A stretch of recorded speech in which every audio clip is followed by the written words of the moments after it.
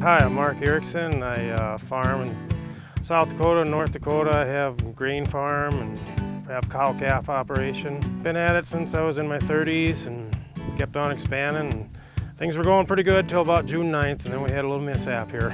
I was chasing a calf, and I second-guessed he was going to turn left, and he turned right. And the next right I took was to the ICU, and spent about 5 days there. And got about 3 months to heal up because of it. I had 4 broken bones, broken ribs, broken shoulder, collarbone, chest trauma. I was pretty much purple from my waist to my neck, and it was an interesting week.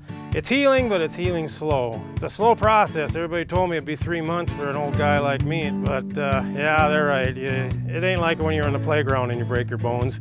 A friend of mine introduced me to this farm rescue thing.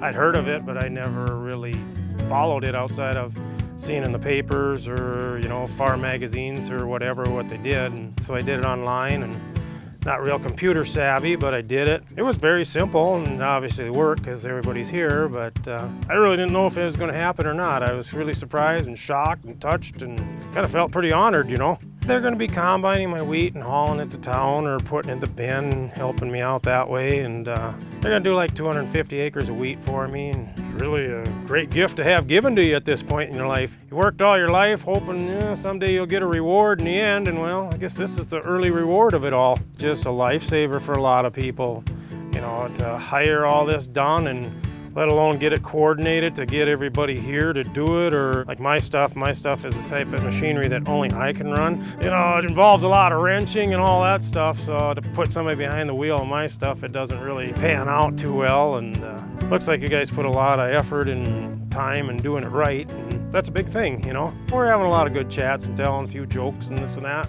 So far, everybody's having a good time. Just want to thank Farm Rescue and all the volunteers, and I'd really like to thank all the sponsors that make this possible, because without you it wouldn't happen. So it's a great thing you're doing. Anybody that's having a bad time being hurt or sick, it's hard to ask for help, and I never did learn how to ask for help, so thank God it was online, so I didn't have to make a convincing speech, or I might not have got it. But yeah, it was very easy to apply for, and I'd recommend to anybody that was in need, you know, unable to get their work done, in a heartbeat.